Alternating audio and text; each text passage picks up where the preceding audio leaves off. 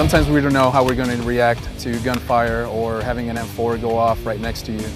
So our medics reached out to me and to our command team and they said, let's really change how we approach our training.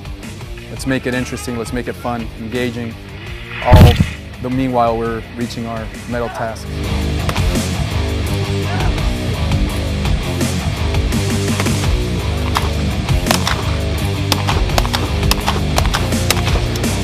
My part in putting all of this together was to empower my NCOs, really.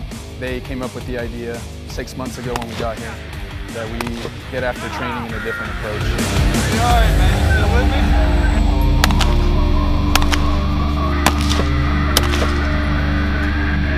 Line 3, Alpha 1, Line 4, Bravo. With this, they got to test their communication skills, their medical skills, their shooting skills, and we added a transition from weapon system to weapon system.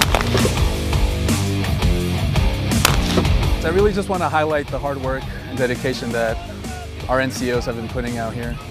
From planning to making adjustments day of, to themselves being out there and training. They're really the backbone of the Army, and I'm just fortunate to be working with them.